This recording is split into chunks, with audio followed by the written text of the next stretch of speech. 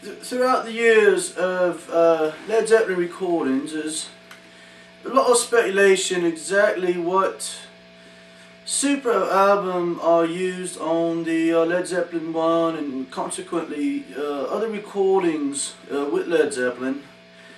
All this speculation about a Supro amplifier that was a bass, a Thunder Chief or something to that nature is absolutely rubbish. The model actually was a Corsica. It was in the studio. It was something at the hand, and I thought it sounded very spectacular.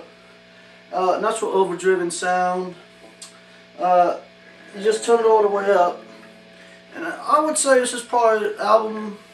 We made this album in '68, so this is probably about a '65 or '66 model. Anyway, I mean, the proof is when you actually hear the chords from like the first song, Good Times, Bad Times.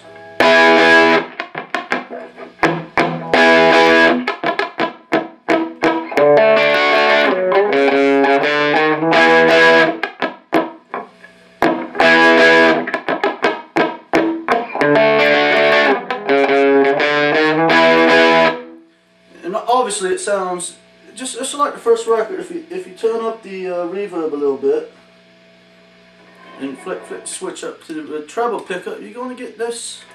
And